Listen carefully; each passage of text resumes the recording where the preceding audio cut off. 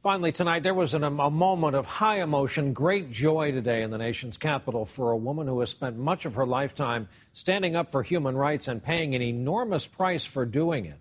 Aung San Suu Kyi got her freedom back just a few years ago. She is a Nobel Peace Prize recipient, but today she called this day one of the most moving of her life.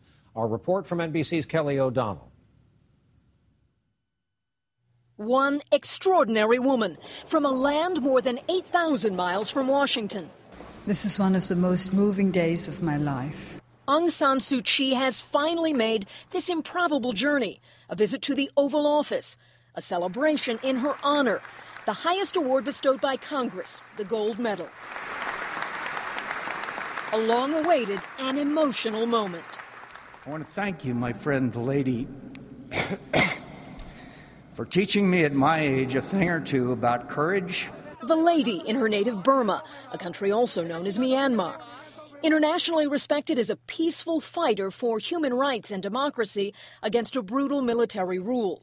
Former First Lady Laura Bush. One of the most repressive governments on earth attempted to isolate and silence one woman. Suu Kyi was cut off from the world, kept under house arrest for more than 15 of the last 24 years. Fear, she has said, is a habit. Why? She answered. If I was afraid of being killed, I would never speak out against the government. Awarded the Nobel Peace Prize in 1991, finally released in 2010, and elected to Parliament this year. In spite of the imperfections, democracy still remains a beacon of hope for all of us. For many years, American friends made her cause their own. It is well for us to remember people fight and die for the right to exercise politics.